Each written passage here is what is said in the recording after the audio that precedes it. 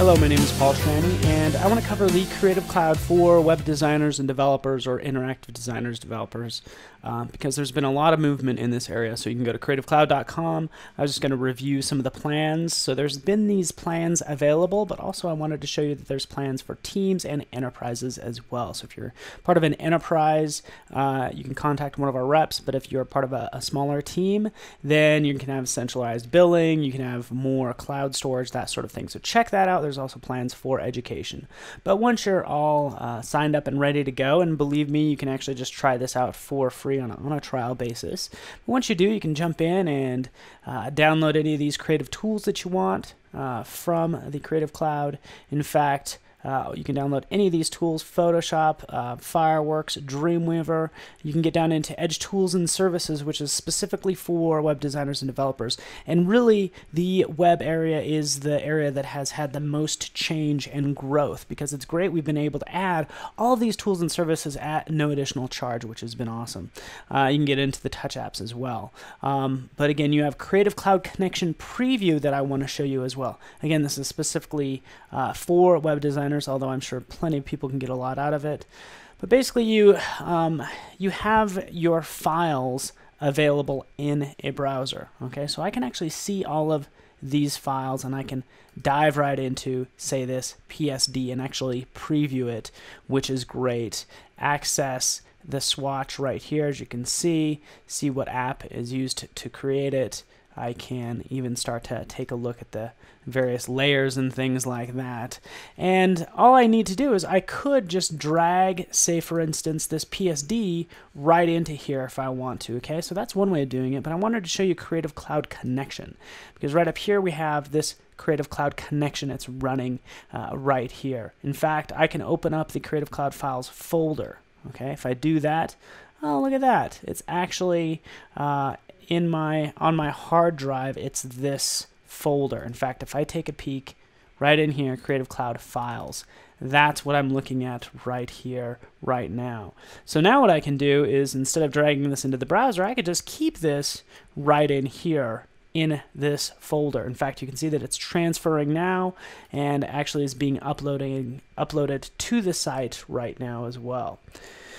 Okay, so I'll wait a second for that to happen. That will sync. It's about 10 megs. It's larger, you know, I mean, it is a PSD file, but I'm going to double click on that and open that up in Photoshop.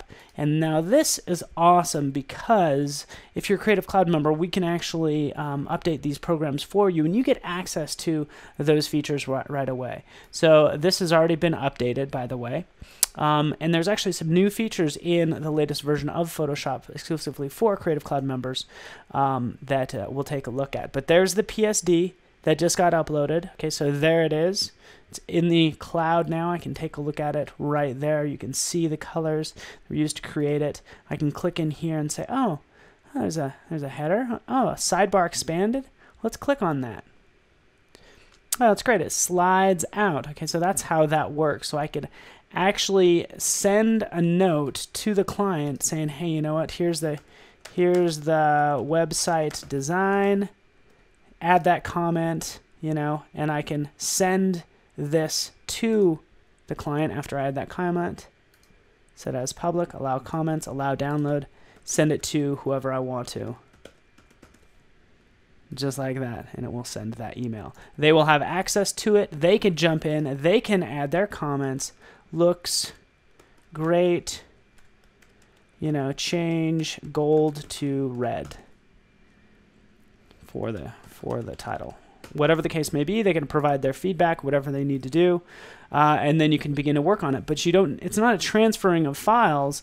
It's right here on your desktop. So you can open it up and you can see that sidebar expanded just to show you what you can implement as a designer. But you can jump in and do exactly, you know, basically take those comments into consideration. Maybe you want to change it to red, maybe you don't. Either way, you can make the changes that you need to. Say, for instance, changing that to red, and even jumping in here and changing this to red as well. So I'd change it to red across the board. Say, okay, that looks pretty good. I can change this text too, but you get the idea. I'm actually going to save this file, And since I've saved it, it says, hey, you know what? You've made changes to me. So I'm going to go ahead and upload me to Creative Cloud. And that's exactly what's happening right now. So let me just go back. There is search available, but it's actually going to update that PSD file right there. And we'll see that in a second, but you can see how that process can work. It's a matter of, you know, finding the file, sending it to someone, having them toggle through layers if they want to, or add comments if they need to, whatever the case may be for these different files. Now, once you have it finalized, you can go into sort of the next step. And this is where I'd like to open up the latest version of Photoshop, because this is really cool what I can do now. I can say, hey, you know what? I like this. Looks pretty good. Now I need to take all this pixel information and convert it to CSS and HTML and images and all that good stuff. And there's so much we can do with CSS these days. Everything doesn't need to be an image. I don't need to go in here and start chopping up everything like we used to. Okay, I can actually take, you know, this header, this title, for instance. Well, geez, this title that I made can it actually be all CSS based. So check this out. I can right click and I can say, hey, you know what? Let's copy that CSS for that title right there. Then I can jump into Dreamweaver or Edge Code. You can see some of that content. Let's just remove that. You might have something that looks like this, and this is just the information. This is just the HTML right down here, okay? And that's nice that CSS is going to be separate from the content, so the style is separate from the content, but I'll paste in that title. This is everything that was made in Photoshop. I didn't have to type up any of that. It creates it. The name is title, okay? So that's that class.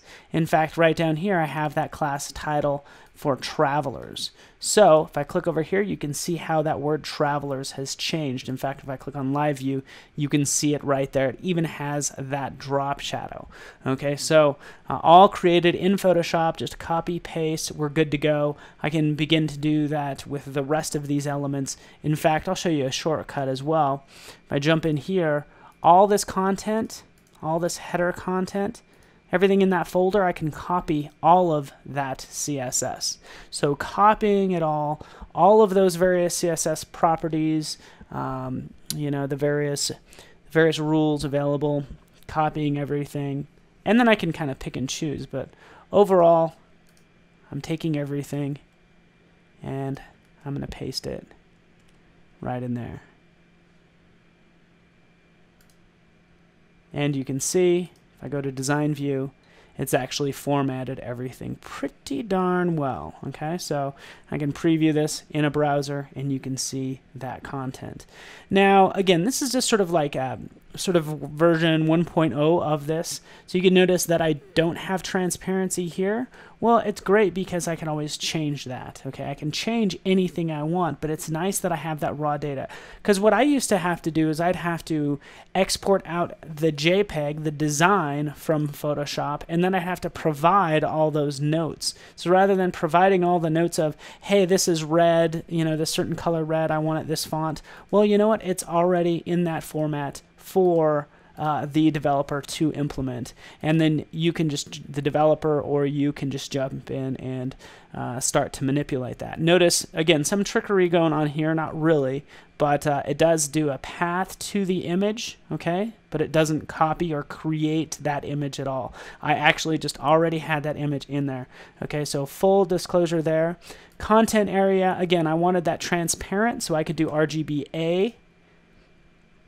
Okay, so for RGBA, and then just add a 0.5 is what I can do for RGBA. So basically adding the alpha, and you can see I've added the alpha in there. Okay, pretty cool what we can do there. Even going back, in fact, you know, your end result might look something more like this. Again, it did absolute positioning of everything, and I'd want everything to be a little more flexible and responsive. And again, this is what the developer can do, or you can do, whatever the case may be, in Dreamweaver or Edge code. Okay, I'm going to show you one more feature in Photoshop before I wrap up, and that's the ability to even take CSS. In fact, I'm going to take this same file, okay? And it could be any file, but I can take any HTML, CSS, or SVG file, okay? And what I can do is I can open up the Swatches panel. So I'm going to open up Swatches right here. Oh, look at that. I got some colors in there. Where did that come from? Well, what you can do is you can actually load in swatches, whether they're in a file in SVG format, CSS, or HTML. In this case, I'm actually going to take that same HTML file that has some CSS properties, not a lot of them, and put them in there and actually pulled them all in right down here is what it did. So it actually implemented those swatches based on that CSS file or SVG or wherever that CSS is. So again, that's Photoshop, the recent Photoshop update, as well as what you can do in the Creative Cloud for web designers. This stuff is always changing, so stay tuned as we start to add more value to the Creative Cloud.